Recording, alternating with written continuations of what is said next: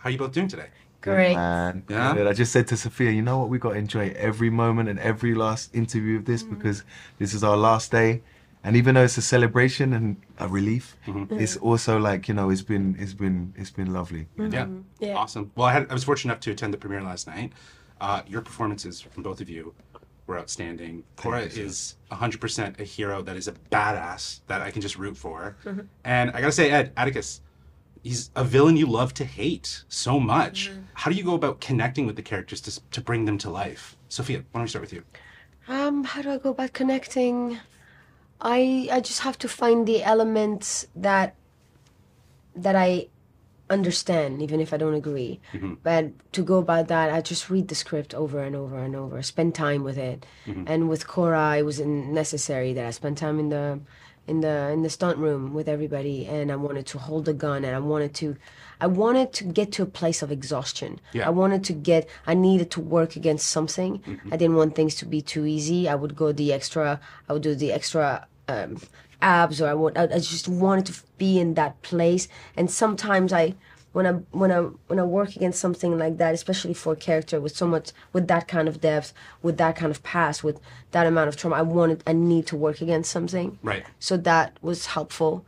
And also just talking a lot with Zack and exchanging about the intention and where we're coming from when it comes to this character. There's an element in movie number 2 that we will find out that I had a hard time grasping, on, and I just did not know how to go about that one aspect, and it took me a while. It's something that was, to me, I just did not know how a human being could come back from something Right. like that, and I was able to, I think, to come to my senses, and it all made sense, and I understood it. But it took me a while.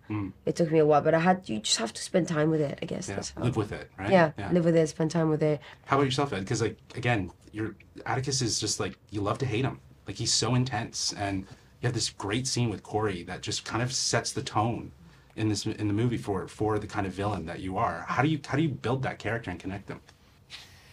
It starts kind of analytically as soon as you get the screenplay, Right. trying to understand what the screenwriter and director, which happens to be the same person, yeah. wants you to achieve, to understand what your position is in the story, how you're serving the protagonist and the narrative as a whole.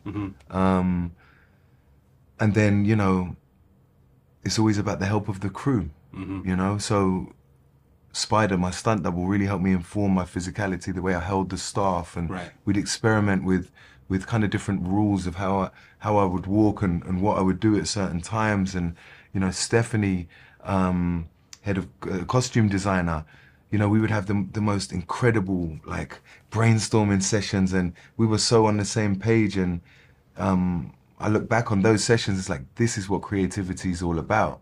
Collaboration. Yeah, collaboration. Like, this scene, like, I need to have the sleeves rolled up. We got to show this, and the scene before is this, and then for the final battle, and then part 2, there's decisions that we've made, which are just, you're gonna see. I look forward to it. And so, it becomes informed by all these different stages, and then last but not least, especially with this, it's like you have all this stuff in your head conceptually, and then you get opposite the actors, and it becomes real. It becomes something else. You see choices that they're making, and it kind of changes what you're doing and changes the way you do it. But I suppose I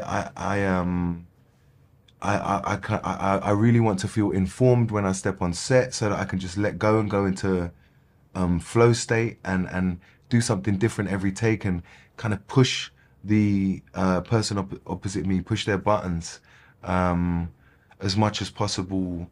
Not just for my benefit or for the editor's benefit for my character, but for them, to understand what they need from the scene. And if they need their buttons pushed, then, That's it. let's push some buttons. Well, that's awesome. Again, your performances were outstanding, and they were just so real and authentic, and they came from a really honest place. So that's why I wanted to ask you just how you find that. So again, thank you so much for taking the time to join us on the Geekcentric podcast. It was an absolute honor to meet you guys, and thank you. Thank Thanks, you. man. Awesome. Thank Have a Thanks good so one. much.